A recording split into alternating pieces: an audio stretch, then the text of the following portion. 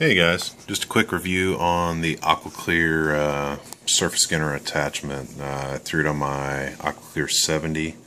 Picked it up off Amazon. I think it was like 12 bucks. I was having a big problem with, basically fat and a protein film on top of the water.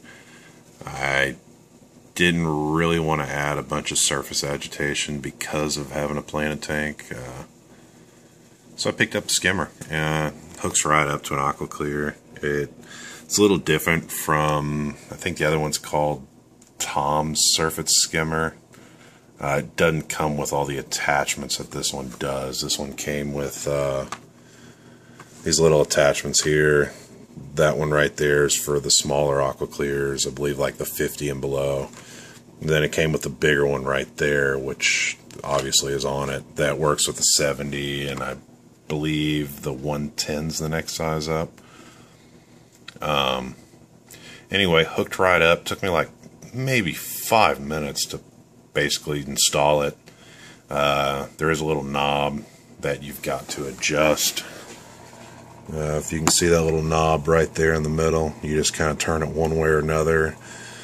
And once you get it adjusted right, man, it took maybe 20 minutes tops to suck the skin off the top of the tank, and it's crystal clear. With that surface skim, I was having a problem with the light penetrating through it. It seemed like my tank would look a little dimmer, which with the 323 watt CFLs I got on this tank, it made it look like I had 9 watt CFLs in there, so I had to get rid of that. Plus, I was worried about maybe a bacterial problem forming on top of the water, which could eventually kill my fish. Not to mention it seals off the top of the tank, which isn't a good idea. But anyway, that's it. I'm still questioning how much it's sucking at the bottom of the tank. I definitely see particles and these little air bubbles from my CO2 getting sucked into it, so I know it's working, but time will tell. Hopefully it works out and I can leave in the tank. If worse comes to worse, I might have to throw my I've got another couple Aquaclears in the closet. I might have to throw a second filter on here, which I really don't want to do. I mean, it's just a 29, and I don't need a freaking, whirlpool going on in this tank at all. But anyway, that's the Aquaclear surface skimmer. Like I said, picked it up off Amazon, 12 bucks. It's better than the Tom's version you see floating around, because you don't have to do any modifications to this one.